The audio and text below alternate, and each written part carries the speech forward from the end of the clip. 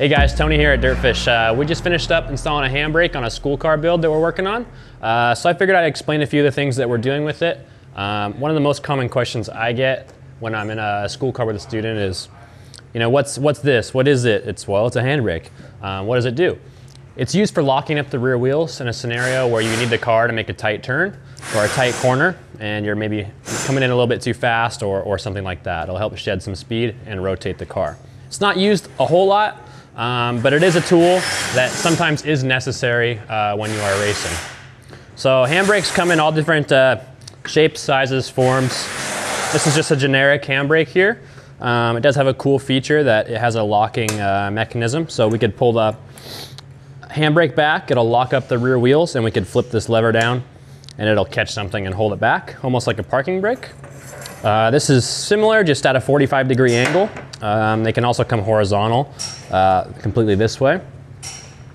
And then here's just another one that's a little bit taller, wheel wood unit, like that. So let's talk about the difference between hydraulic handbrake and the handbrake or parking brake you have in your car. This basically uses the rear brake calipers and the rear normal brake pads to lock up the wheels, which is really efficient. In your regular day-to-day car, the handbrake or emergency brake uses shoes inside the brake rotor. Works good for day-to-day use, but we would get that too hot in rally, and eventually the shoes would either melt, like the friction material on the shoes would melt, or they'd come out of adjustment. The way those parking brakes work, they're used by springs and cables, so they lose tension over time, and then eventually they just won't work. So you'll go to pull the thing and there'll be nothing there. And next thing you know, you're off the road or hitting a tree or something like that. So the way we install these in the car is we make a mount, we fabricate a mount, and then the handbrake gets bolted in, and then we have to run our own brake lines. So the brake lines come off the master cylinder for the rear circuit into the master cylinder for the handbrake, out the master cylinder for the handbrake, and then they split in two and they go to the rear brake calipers. Something that's not very common over here where we are, but maybe where there's salty roads, salt and things like that on the roads and rusty cars, is bending and forming brake lines and then flaring the ends to fit. So there's a couple of tools involved with making your own brake lines. This is just a tubing cutter here that will help cut this to length. A bender, so we can shape our brake line. That way we don't want to bend it by hand because it'll kink. So we want to use this bender. It'll give it a nice even radius. And then this is a flaring tool. This flaring tool is a more expensive model. There are some universal models that you can get at local parts stores that they don't make a perfect flare, so we like to use a nice unit here that will give us a perfect flare. So the way this works is we'd start at the master cylinder and engine bay, and we'd basically make bends on this brake line until we got to the handbrake. So I'm just going to make a bend here to show you what's going on. And we'll make a crazy brake line here.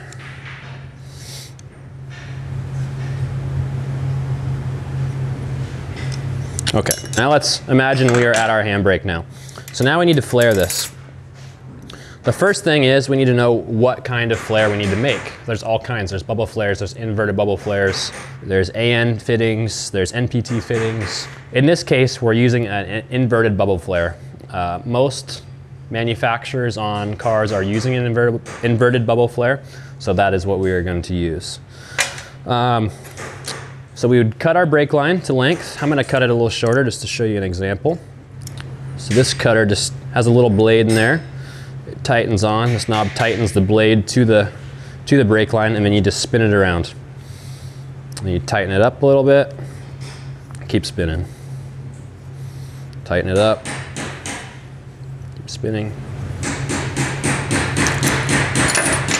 So that cuts that.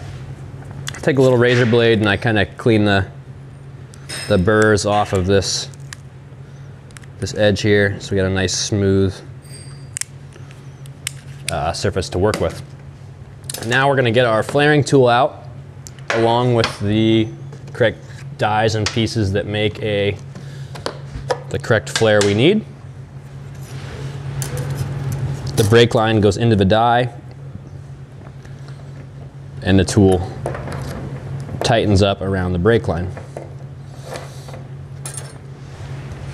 So I'll show you here. We got the brake line kind of flush with this edge here. And now we're going to insert our die.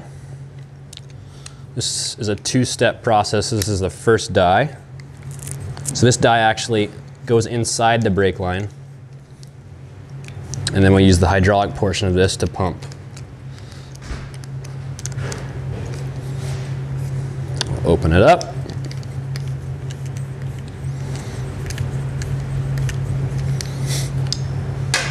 And as you can see, that kind of bubbles the brake line. It will make basically a big bubble. Now we need to add the cone here. That will give it the flare that will make the correct sealing surface to this T-joint here that we're trying to connect to. So again, tighten it up. Pump with the hydraulics.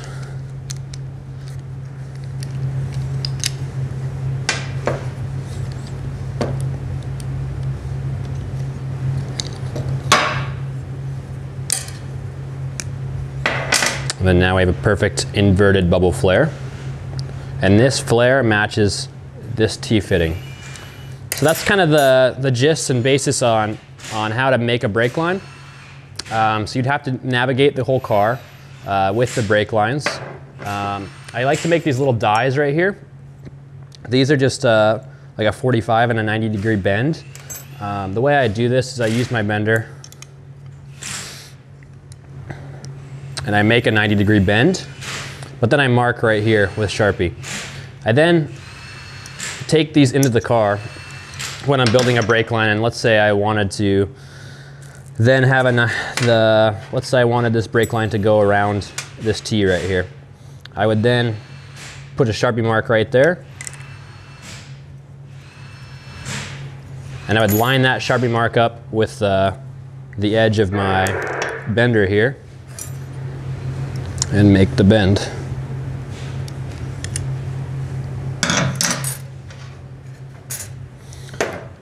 So this is a hard line. There's also an soft line, which is good in the corners of the, like near the wheels going to the brake calipers, so it's flexible. You know, you can mount it around your strut or your damper when your wheel moves left and right. This will also allow for the travel of that. So to make an AN line, it's a little more complex, and there's all kinds of fittings. We could just do an AN straight here, and then adapt a banjo to it. Screw a banjo in. Or they make banjos that have seal and olive fittings that would basically go onto this hose, crimp on, and tighten up, and all kinds of stuff. It's very important to know what flare and what you need. On the handbrake, on the master cylinder, on your brake calipers, you need to map everything out before you start building and ordering parts.